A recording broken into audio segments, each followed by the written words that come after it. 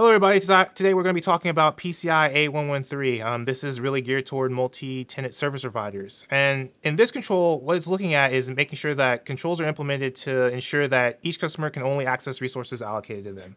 So this really comes down to the basic principle of access grants and how the service provider ensures that access grants are appropriate.